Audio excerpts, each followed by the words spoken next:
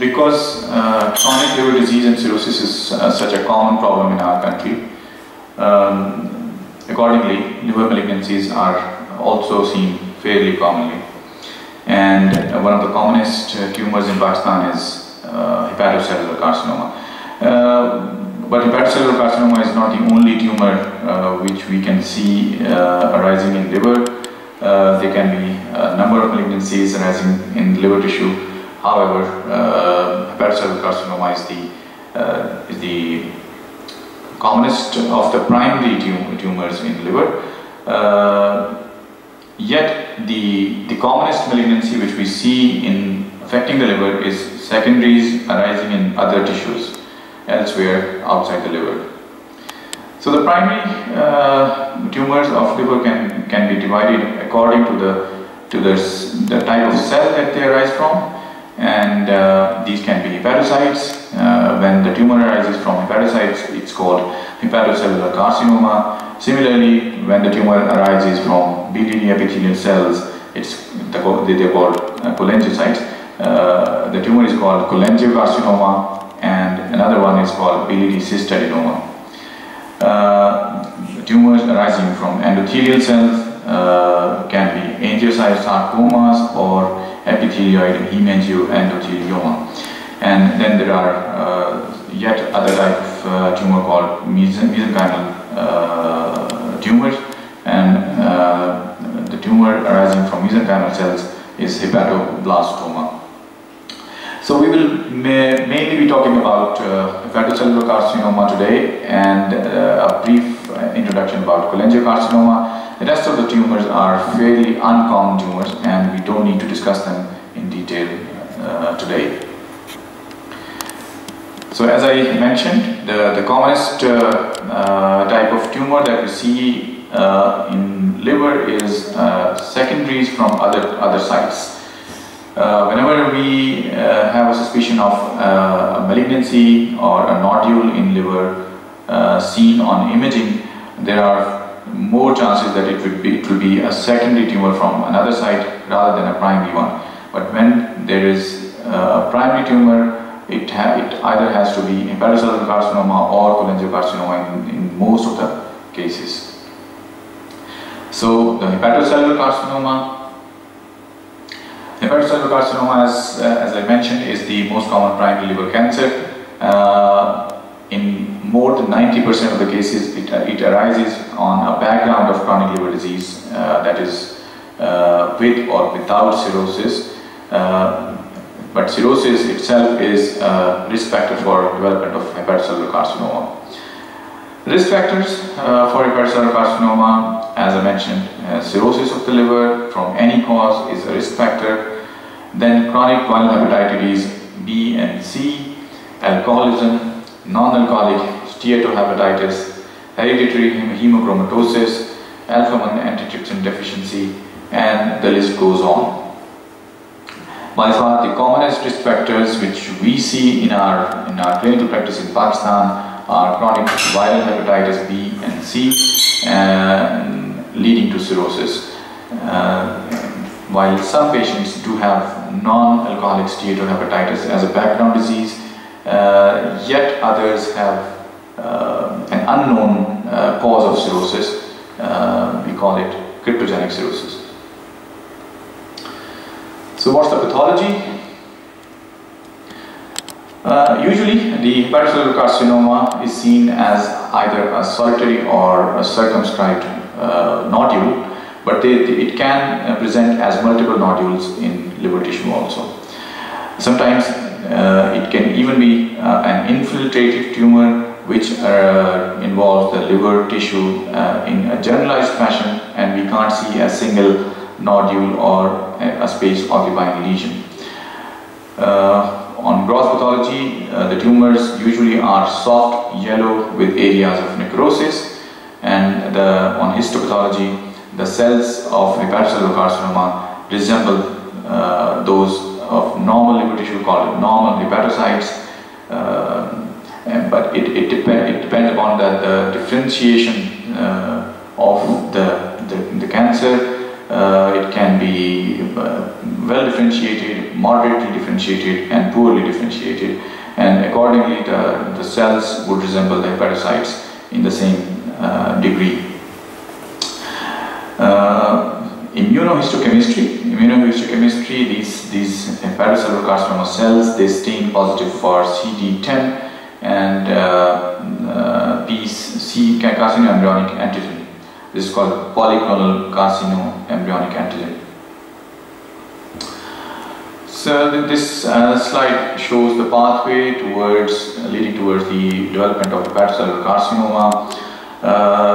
As you can see, the major pathway is through cirrhosis. So patients develop cirrhosis because of a variety of causes, which can be viral hepatitis, hemochromatosis, alcohol or non-alcoholic steatohepatitis. Then they develop chronic liver disease and eventually develop cirrhosis. And in the cirrhotic liver tissue, they go on to develop hepatocellular carcinoma.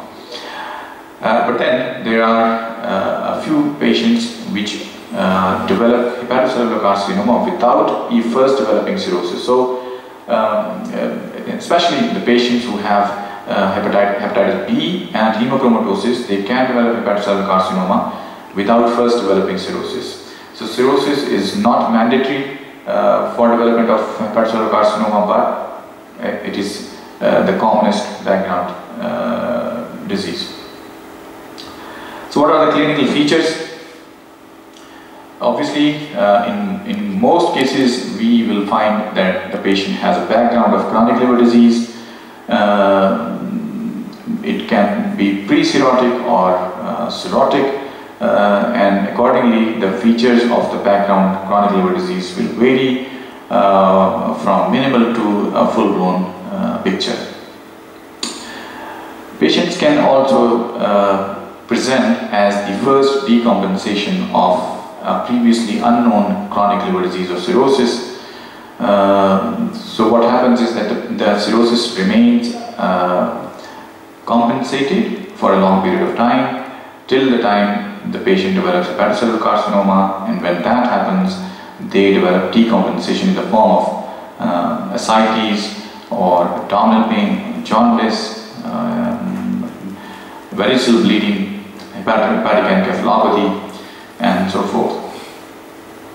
Sometimes a previously known patient with cirrhosis develops certain worsening of the clinical features. For example, ascites may become refractory, or a patient may become deeply jaundiced, or refractory or deep hepatic encephalopathy may develop.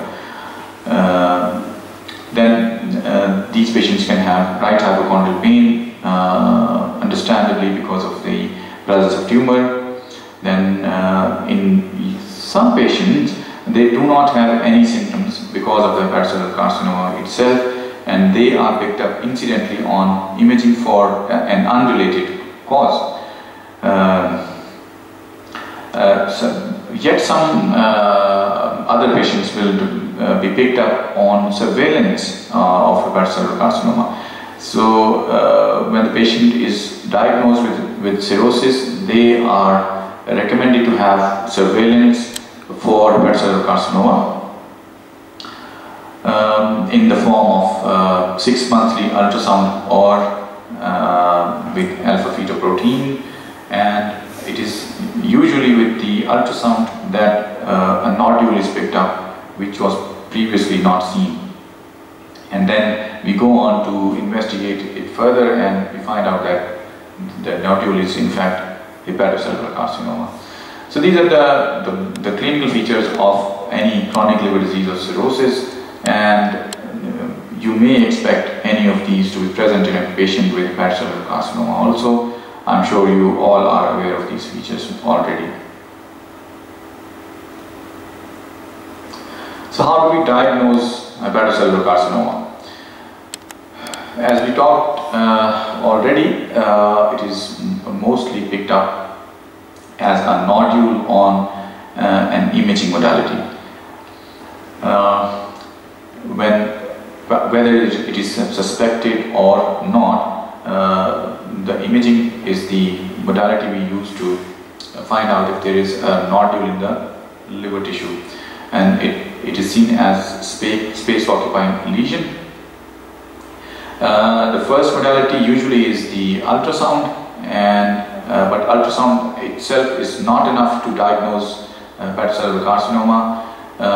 We need at least two modalities, and the commonest modality we use to diagnose hepatocellular carcinoma is triple phase contrast enhanced CT scan of liver, and it gives us a typical contrast enhancement pattern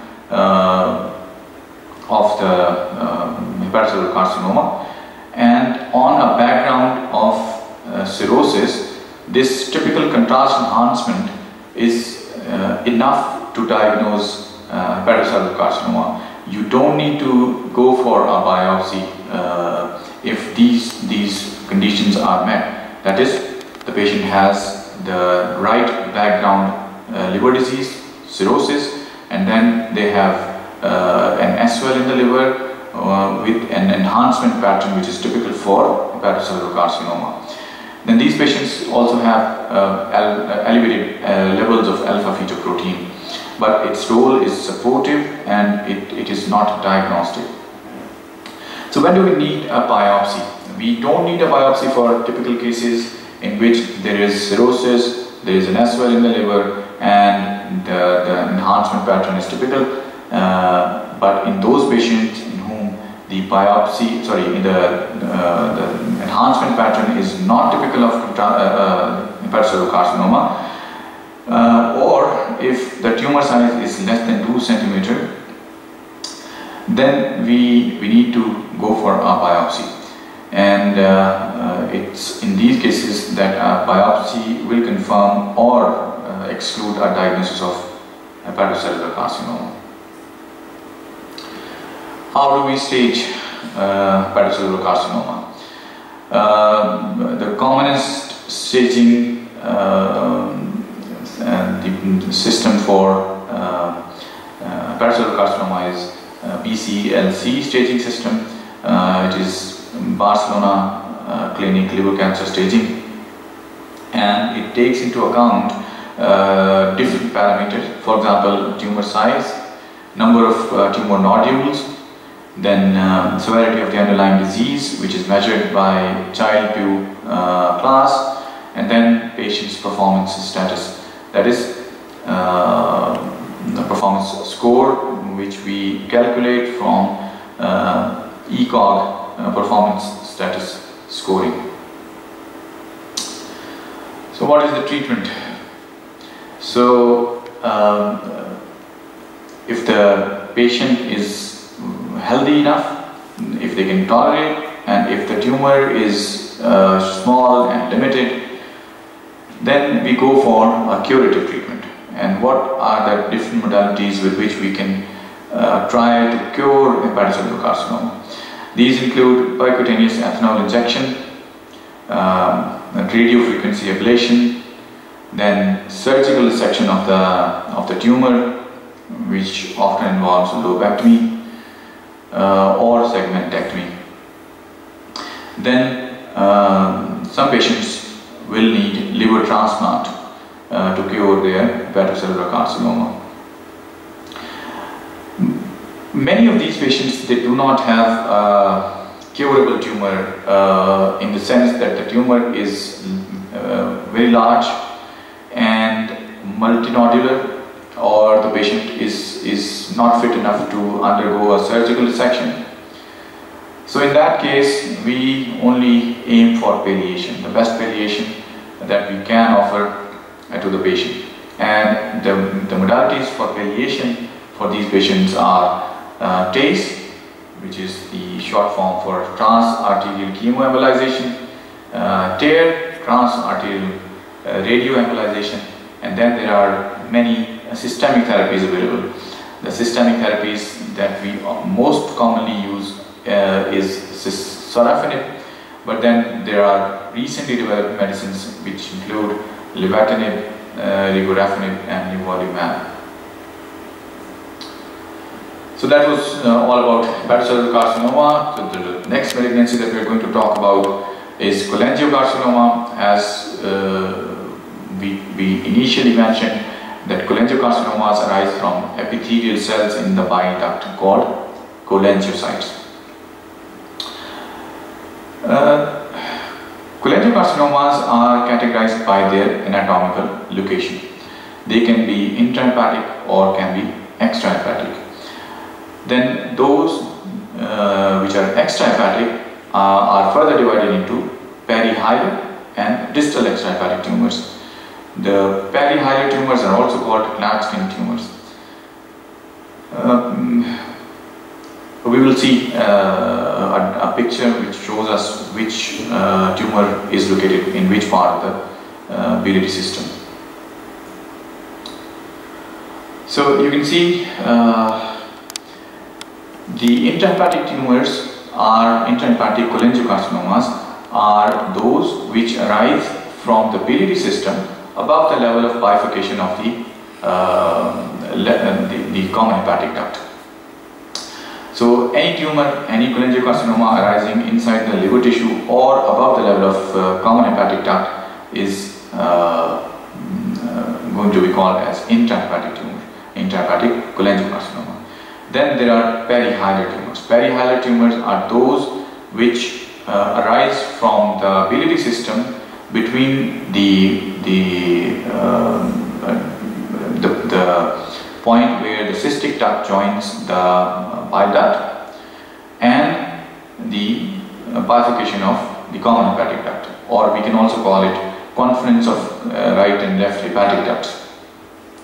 So any tumor, any cholangiocarcinoma arising from this part of the biliary system is going to be called perihilar or Klatskin tumor. And all the cholangiocarcinomas which arise beneath the level of the cystic duct joining the bile duct, that is the common bile duct, is called distal extrahepatic tumor. So why do we want to categorize these patients into these categories? Because the treatment will vary according to the location of the tumor. What are the risk factors for cholangiocarcinoma? So the commonest risk factors include primary sclerosing cholangitis, liver cirrhosis, choledochal cysts, Calories disease. Calories disease is a type of choledochal cyst, but it is often categorized separately when numerous cysts develop inside the biliary system in the hepatic parenchyma. Then hepatolithiasis and liver fluke infection such as Coronavirus sinensis and alcohol, they are all risk factors for developing cholangiocarcinoma. What are the clinical features? So clinical features will also depend upon the location of the tumor. Extrahepatic tumors often present when they cause obstruction of the biliary system, and obstruction of the biliary system then leads to jaundice, pruritus, clay colored stools, abdominal pain and weight loss. Sometimes these patients can also have fever. In contrast to the extrahepatic tumors, the intrahepatic tumors, they do not present with biliary obstruction. They usually present with abdominal pain, weight loss and a space occupying lesion which is found on imaging. How do we diagnose patients with cholangiocarcinoma?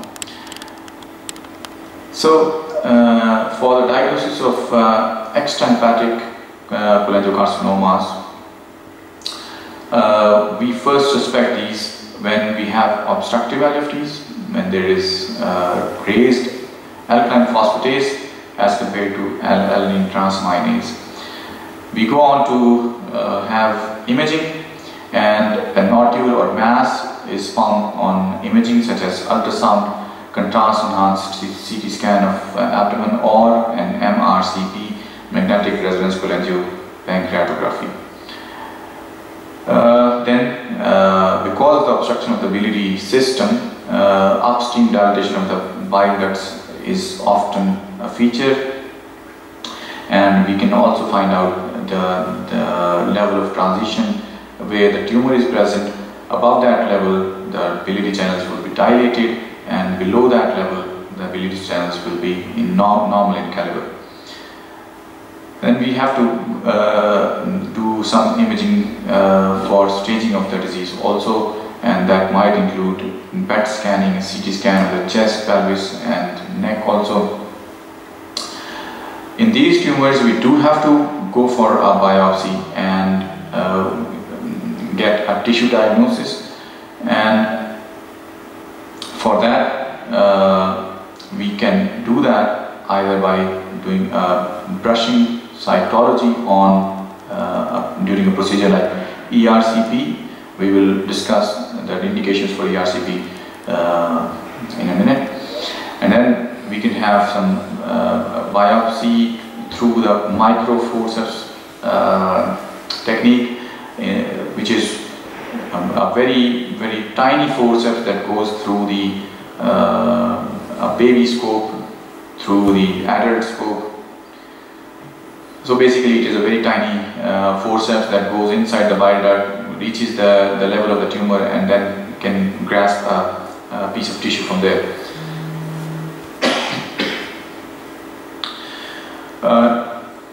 Then we can also get a biopsy from the tumor via an EUS. EUS is endoscopic ultrasound. So endoscopic ultrasound can give us access to the tumor, and we use needles that go through the GI tract, reach the location of the tissue, and we aspirate some tissue from there. We can either have cells, or sometimes we can, if we are lucky enough, we can even get a core of tissue from there. Then in some patients we have to get a CT guided biopsy because either the EUS is not available or ERCP is not successful. So that was about the extrahepatic cholangiocarcinomas. Then come the intrahepatic ones, and intrahepatic cholangiocarcinomas are diagnosed with imaging.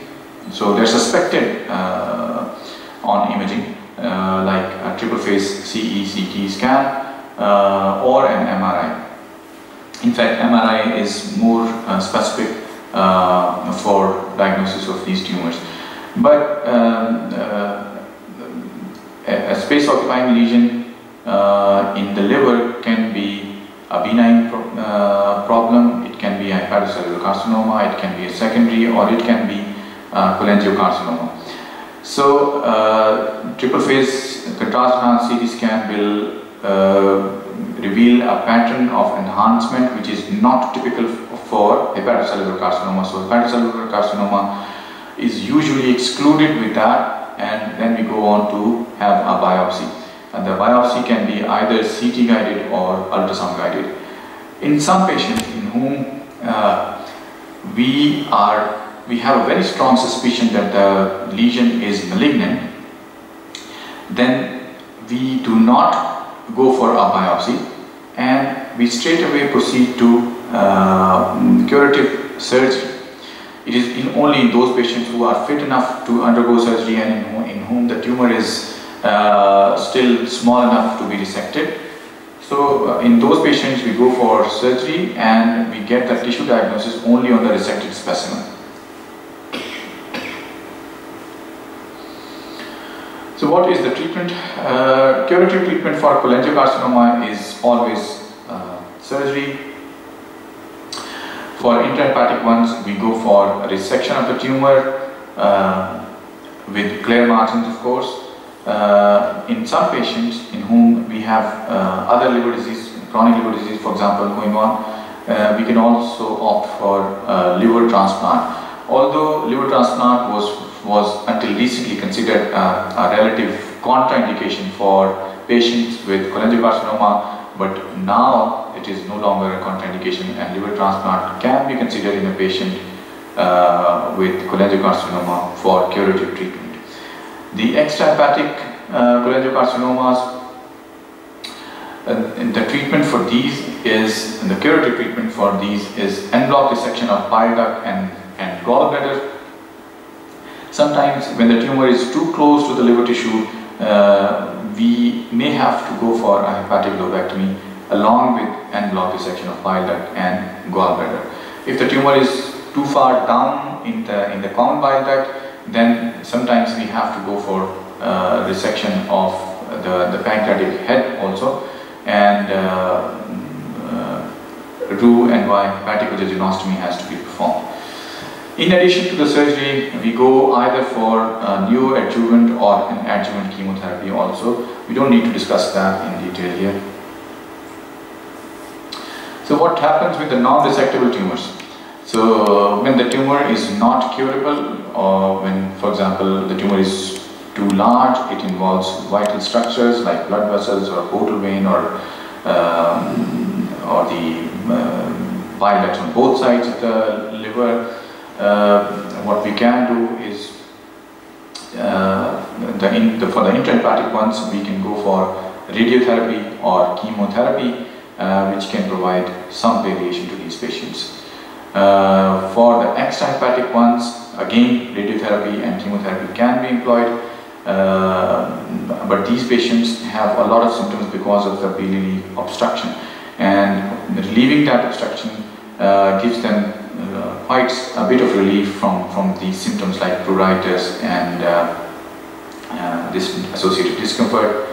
And for relieving that obstruction, we can either go for ERCP and put in a stent across the site of obstruction, so which relieves the obstruction of the bile flow, and the bile starts flowing down into the duodenum, and the jaundice disappears, the patient becomes free of pruritus, and the quality of life improves.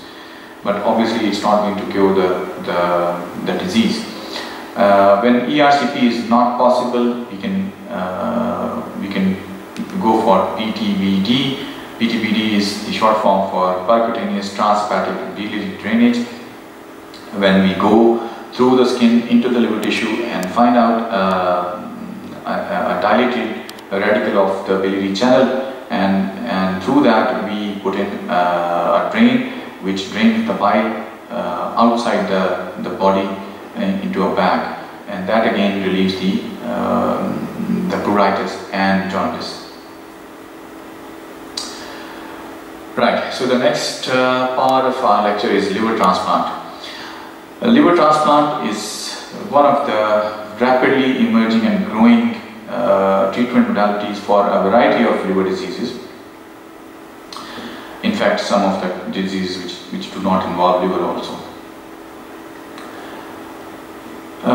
So it is a procedure in which we take a healthy liver tissue from a donor and put part of it into the recipient who has malfunctioning liver or cirrhotic liver or some other disease also. So the donor can be a living donor or it can be a deceased donor.